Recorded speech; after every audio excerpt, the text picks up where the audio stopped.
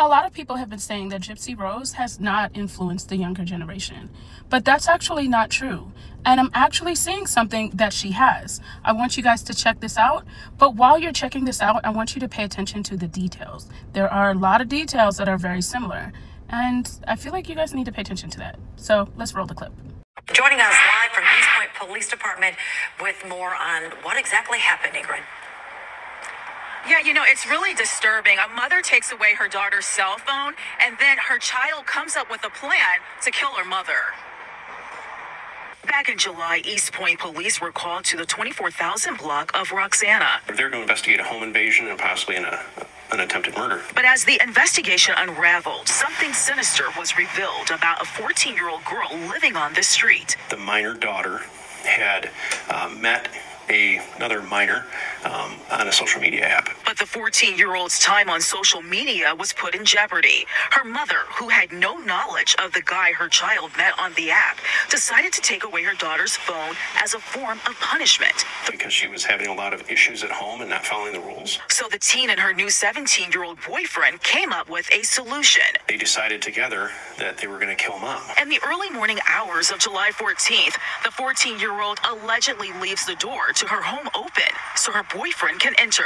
He went into the mom's bedroom and began to attempt to suffocate her with a body pillow that was on the bed. The mom screamed. And then he started choking her. But the woman's mother and grandmother to the 14-year-old intervened and told the 17-year-old to leave, which he did, but he left something behind. His shoes were left behind, and we believe that maybe he took those off to be quieter. A knife from the victim's house was also found in the street when the suspect fled. The mom was transported to the hospital, but will survive her injuries. And after nearly 2 months of investigating, police took the 14 and 17-year-olds into custody. The mother of the 14-year-old told police her daughter is a problem child and has a record. Both have been charged as adults by the Macomb County Prosecutor's Office. The biggest evidence came from the 14-year-old. From social media, from her social media account. The 17-year-old facing a number of charges, including conspiracy to commit murder in the first degree. The 14-year-old also facing charges, including solicitation of murder. The male received a $2.5 million bond, so I can't imagine that he's going anywhere, anytime soon. And the female was given a $1 million bond. So they're both being held. The names of the teens not being released because of their ages. The investigation has shocked the police department. I don't know that we've ever seen anything on this level from this age group. And as this investigation continues, police want to make this clear.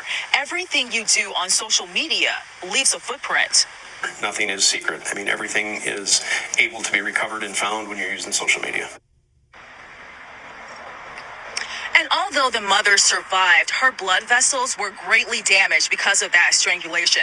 Needless to say, these teens are facing a number of future court dates. Back to you. You cannot tell me that this does not show what I've been saying. There's too many similarities, and it's not coincidentally. And the fact that Gypsy has gotten away with it, became a millionaire, has gotten fame from it, she gets free stuff. You don't think other people envy that, and other people feel like, well, maybe I should do that to my mom, because all I have to do is tell a story. Because that's exactly what Gypsy Rose has done. I don't know. You guys drop down below how you feel. I would love to hear your thoughts. But also click the plus sign, and you guys have a great day. Bye-bye for now.